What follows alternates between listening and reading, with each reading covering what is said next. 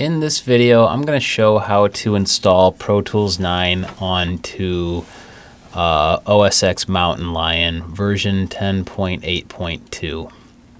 What happened to me was I got the Pro Tools 10 trial, and then I found out that it was in no way worth upgrading to. Like that whole thing about putting your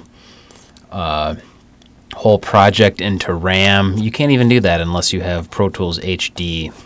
I don't know what the other incentives were to get it, but anyway, I decided, yeah, I don't want to have Pro Tools 10, so I tried to go back to Pro Tools 9, and after downloading it, I found out that it won't install into Mountain Lion. So this is a way to get around it. I've already installed the 9.05 installer that I downloaded from Avid.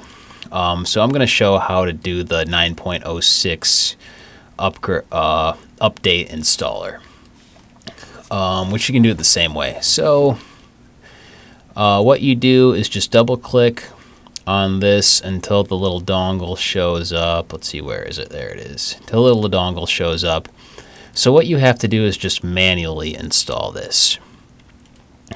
So with the Finder, just go up to the top here on Go and go to your computer. Find the hard drive that your operating system is on. In my case, it's Untitled.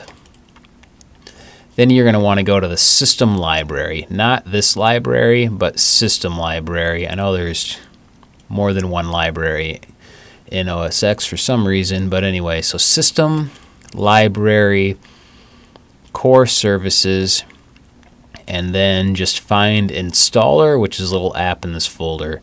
So when you double click on Installer, your little dongle thingy will be in the bottom left right here. So just click on that, and then from there you can just double click Update to Pro Tools, and that will get you through the installer without it crashing.